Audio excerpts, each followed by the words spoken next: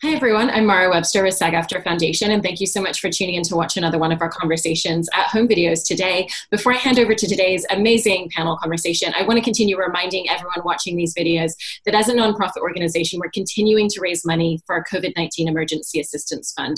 This is working to support actors who are currently out of work with all of the film and television productions being closed at the moment, with paying basic bills, buying groceries, paying rent, whatever it is that they need to get by day to day at the moment. So please check out the details below this video and consider supporting if you're able to in any way. And without further ado, it is my absolute pleasure to hand over to today's moderator, Casey Ifeanyi. Thank you so much. Oh, hello, Cynthia. I'm so excited to talk to you. Oh my God. So let's get into it because you turned in what I consider to be one of the more interesting characters that we've seen on television recently. And of course, I'm talking about your role as Holly Gibney in HBO's The Outsider. And throughout the show, she's often described as quote unquote unique, and she certainly is. So yes, I mean, really, I want to start like, who is Holly Gibney to you? Because I think it's one thing to read a character on paper, but then you're tasked with bringing that character to life. So who is Holly Gibney to you? I think that Holly she's the woman that you don't get to see very often. She's the woman that is an outsider, feels like an outsider, and is genuinely trying to make connections wherever she goes, but finds it difficult to do that. I think you don't get to see those women very often who are slightly socially awkward, on the spectrum, genuinely trying to make it through every day, understanding things that don't come naturally to them, but still have this brilliant mind and do incredible work and things for people, but they just have there's a bridge that they have to cross before they can connect. And you don't get to meet those people very often, but she's very dear to me. Yeah. And so how did you find your way into this character? Because, because she is so unique. And I know that in the source material, she was written as a white woman. So not that race really has anything to do with this particular character, but I just think you're coming into a very interesting space in bringing this character to life. So how did you find your way into Holly? A number of ways, really. I think I was lucky when it comes to creating the way she looked. I sat and I spoke with my hairstylist, Corey Moreno, and Terrell, who, and he does my makeup, who sort of sat with me to sort of create what the language of her was, what she looked like. So it was the long braids that were slightly close to the skin tone, and it was the very sort of muted makeup, but still very pretty, but all again very close to the skin tone, so that it felt different, just enough off to the left that you were still like, who is this person? I sat with my costume designer, and we wanted to find a uniform for her that didn't that really only spoke to who she was as a person, the work that she was doing, and didn't dive too much into her sexuality, her as a woman. So it's just that this button up, you'll notice that she's always wearing a button up, and it's always a button up and chinos and boots, button up and chinos, because it's like a defense. It's like protection for her. It's like her shield. And we all sat to figure out what that could feel like. But more than anything, I was lucky enough to have really great writing. And Richard writes specific for the character. It wasn't the color of her. It was just who she was. This brilliant woman who has an incredible mind, and there was so much in the material that was written for me, this character, that I sort of it was like a playground, really. You're finding all the details that you can use to create how she moves, how she thinks, the way she responds, the way she breathes, the way she processes things, the way she looks at people when she's thinking about something.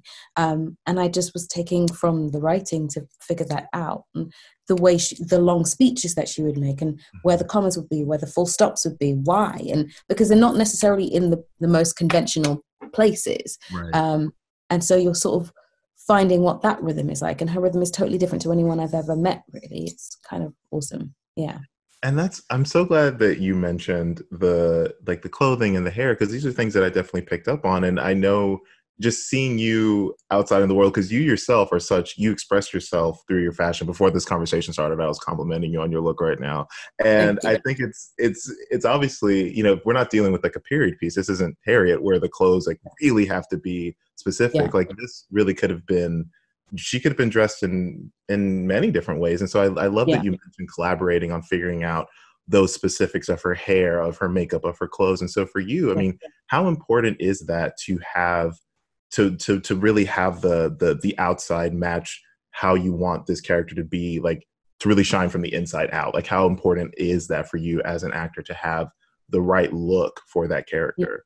For me, it's really important because I feel like it's another form of language. You know, when before someone speaks, you look at them and you have an idea of what they might be or who they might like turn out to be, what they might say, how they might speak. And so for me, I wanted to make sure that when you looked at her before she opened her mouth, you knew that there was something different about her. You knew that you were drawn into her. Right. I think that on the first look, when you see her, it's sort of an odd thing to see this. It's like pretty, hair is pretty. Mm-hmm. These long braids are really pretty and everything else is sort of like androgynous. Yeah. Why are those two things together? Like, why is it, what is that language that we're looking at? And how did she get to that? You know, for me, it was really important because I felt like the language starts before she speaks. And I wanted to sort of lean into what that could be. Yeah. And, you know, speaking of the way that she speaks, I mean, you mentioned like her speech pattern is a little bit, you know, left of center. And I think that I find this character so interesting, especially how you played her, because she really could have gone off the rails. I mean, she has this almost robotic and slightly detached way of speaking and moving about the world, and it really could have gone very broad and almost silly in a way in the wrong hands. Yeah. And so what parameters or guardrails did you set up for yourself to make sure that wasn't an issue? Connection for me. I think to remind myself that consistently, she's not trying to be an outsider. She's not trying to be different. She just is.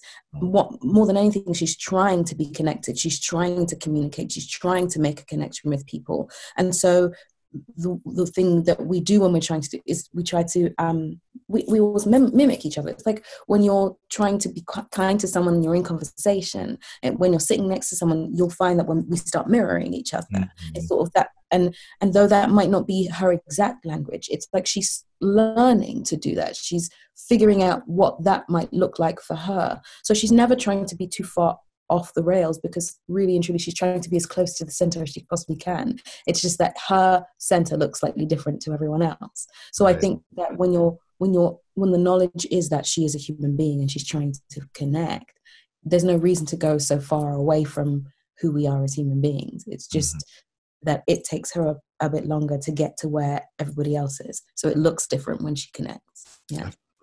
And you, of course, share quite a few one-on-one scenes with other incredibly gifted actors, mainly Ben Mendelsohn and Mark Menchaca. And for you, what do you need from another actor to make a scene work? Because as I mentioned, I think that it's so fascinating. Like, for my mind immediately goes to the really tense scene where you're in the car with Mark's character. And, you know, she's realizing, she's like putting the pieces together. She sees those bumps on the back of his neck and she's just like, it's such little acting of just like that fear and everything. So, I mean, like, what do you need from another actor to make a scene like that work, to really pull out what that scene needs? I think more than anything, I want them to trust me, that I'm listening and I'm paying attention to what they're giving me. I rarely think about myself in those situations, because I think if I'm really paying attention to who's in front of me and what they need and what they're saying, I can give them what they need. And in giving them what they need, they end up giving me what I need as well. And I'm lucky to have, you know, Ben and Mark, they're brilliant people, and they listen so acutely that it's sort of a real cool tennis match that you end up playing. So every time you try something slightly different, if he tries something slightly different, I can try something slightly different, and it goes back and forth. And then if we try another scene, we try it again, and we add something different. We know that we're listening to each other, and there's this wonderful joy in being able to find these small differences in the way we play things. It's kind of awesome. Yeah. And me and Ben had fun, that's for sure. Yeah, I can tell. And, you know, speaking of having this conversation, this back and forth, you know, I was going to ask, I mean, was there a particular scene that had a major learning curve for you? Like, I don't know, if dialogue or getting the blocking right, like what scene gave you the most trouble? Oh, the most trouble. I wouldn't say it was the most trouble, but it was probably the most challenging. And that's the moment where she's explaining to everyone what she's thinking has happened, that she believes that it is El Cuco, that she believes that. Bless her heart. And, you know, something just so endearing about how afraid she is that people will not believe her. Right. And that speech itself was 6 to 8 pages. And and it's like a true monologue in a play. And so I guess in the learning of it, it was like learning a puzzle and trying to put it together, and the numbers and the dates and the names and the characters and the times. So you're trying to figure out how to finding a way to figure out how to let that information come out without losing all of the information that she has as a person. The fact that she is slightly different, the way that she does breathe differently, that all of these people are watching her, that she's not really used to having an audience, that all of a sudden she has to explain things to people that she knows is true but knows will not be believed. It's these things, these human things that have to come on top of all of these facts. So the difficulty was mainly in learning it, but I think that there was a thrill in being able to sort of figure out what that would look like and figure out how that would feel. It was kind of cool. I felt so bad for her. I was rooting for her. I was just like, I believe you. Come on, you can do it.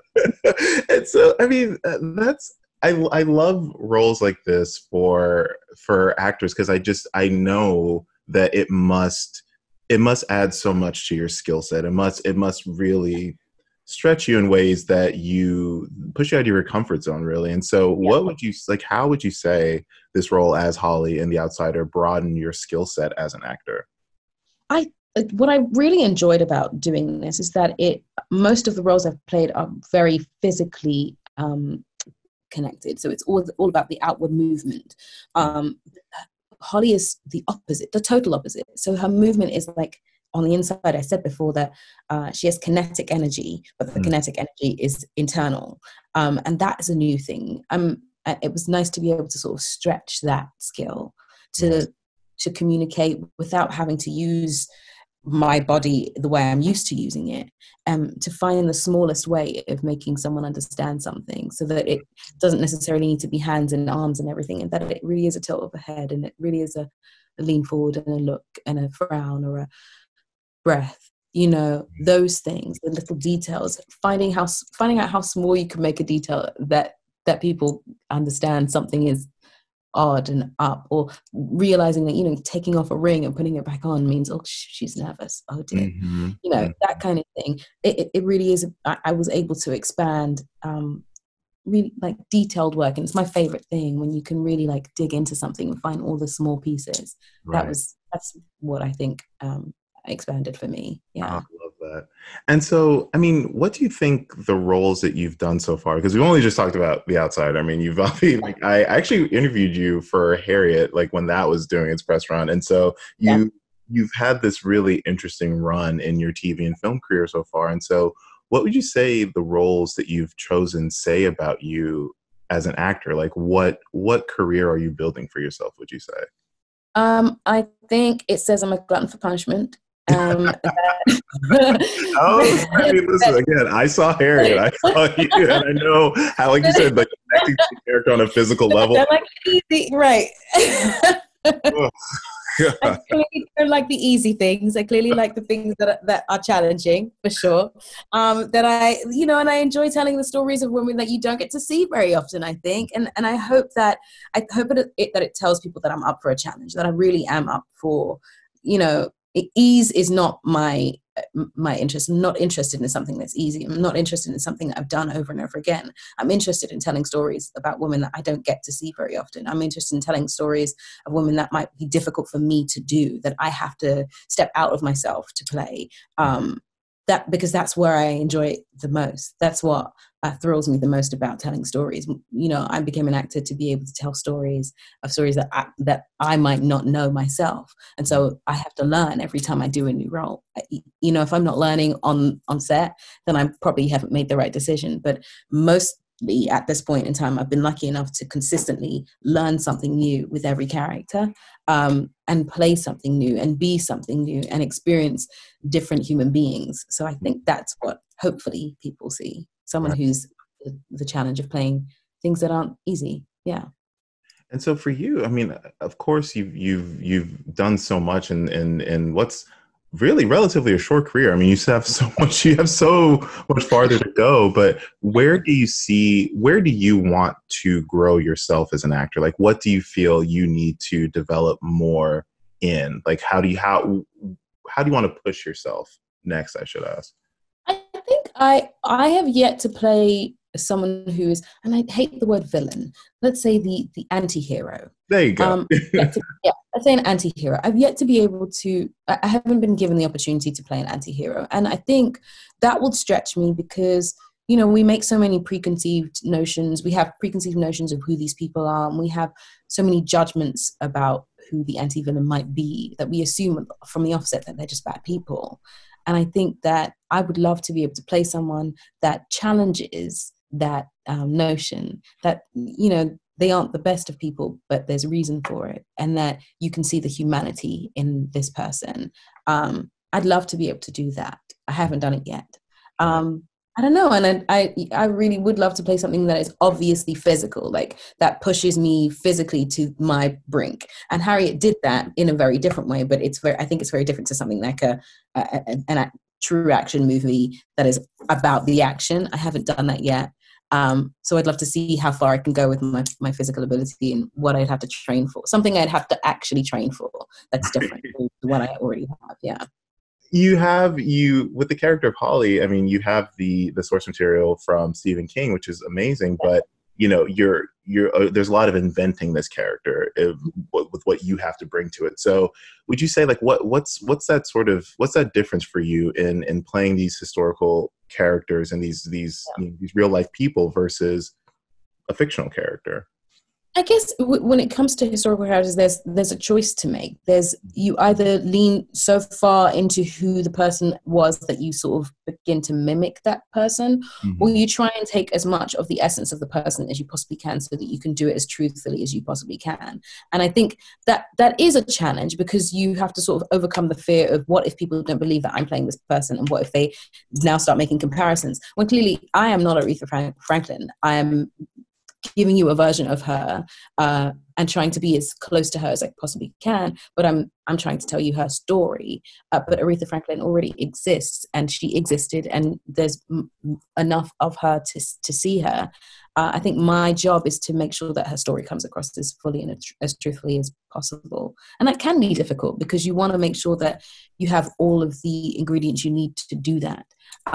So you do as much research as you possibly can, you listen to as much as you can, and you sort of just have to throw caution to the wind and go for it and hope for the best sometimes. Yeah.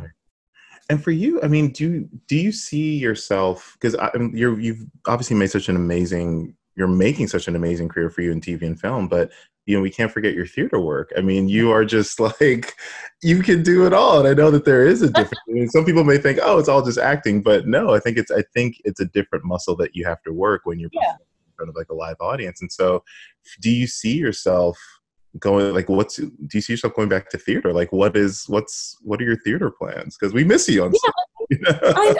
I do. I want to go back to theater. I do. It's about really just finding the thing that you know entices me. I was spoiled with The Color Purple. I really was. It was a beautiful story that had it was like so full and rambunctious that I was able to really get my teeth into it. And I just don't want to do anything that's any less than that, which obviously, you know, presents a challenge because you've got to find something that is as full and as satisfying as that is. So when I do, and I'm looking, I'll be back. Yeah. Very nice. This has been absolutely amazing. I really appreciate this. No, this is, I just love talking to you. Like, I feel like we're going to cross paths again. Because like I said, it was great interviewing for Harriet. And now I'm so glad I got a chance to talk to you for this. But yes, you were just absolutely fantastic and always such a pleasure to talk to. Thank you very much. Let's do it again, I say. Let's just keep doing it. Look, I'm around. I'm not going anywhere. Like, which Zoom information. We could do this. Yeah. No, and we can't. Molly, if you're there, we should do this. Just make sure we're always in touch. And if you want to chat, I'm here to chat. Why not? I love it. Cheers to you. Thank you. Yeah.